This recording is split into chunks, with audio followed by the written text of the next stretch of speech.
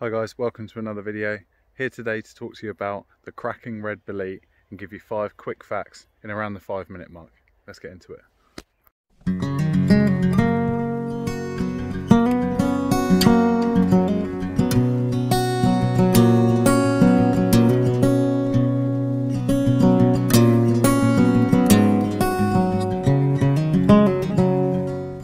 So here we have the cracking red bolete. Fact number 1 about this mushroom is it's a July to October, late summer, early autumn mushroom, and it's in the Boletus family. Got the red cracking bolete here, Boletus family, spongy yellow pores, red stipe, and a red capped top that will go brown and start to crack. And that's how you know you've got the red cracking bolete.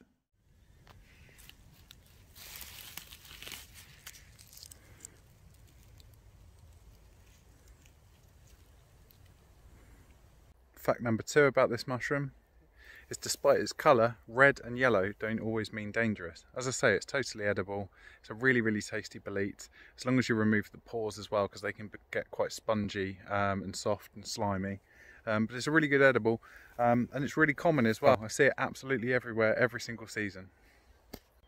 Fact number 3 is it's mycorrhizal. What that means is it's got a symbiotic relationship with a host tree.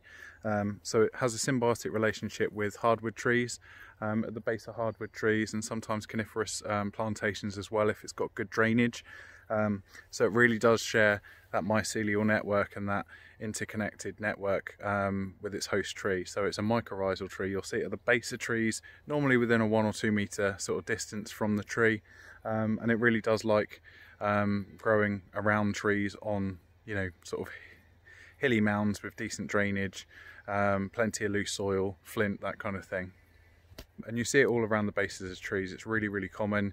I see it every single summer and every single autumn, and it's a good, easy identifiable mushroom because it's bright yellow, bright red, cracked cap, and yellow pores. So yeah, really good one. Fact 4 is all about, that's 3.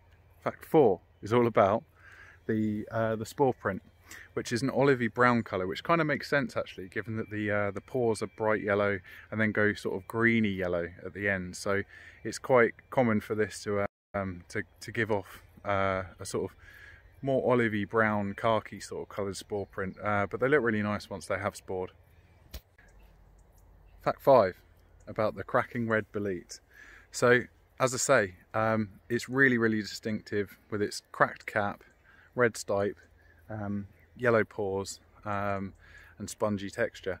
But there's actually one really interesting fact about this, and it's that actually it can grow a parasite on it, another fungus actually. So it's kind of cannibalistic in the fungi world.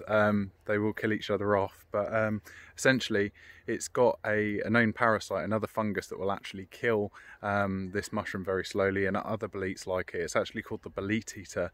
So it's in the Hypermyces parasitic family. It's known as the bolete eater, and again it does eat this mushroom and slowly kills it off. It's a parasitic fungus that will actually eat this mushroom itself, and other boletes like it. So guys, give it a little like if you have liked it below. Don't forget to check out the other videos in the Fungi Fact series, and without further ado, I'll see you again on the next one. Yo, entering the planet, we were born in 1990, censoring the damage through the years quite precisely, peppering the cabbage every day with new rhyme schemes, venturing the stranded and entirely unlikely.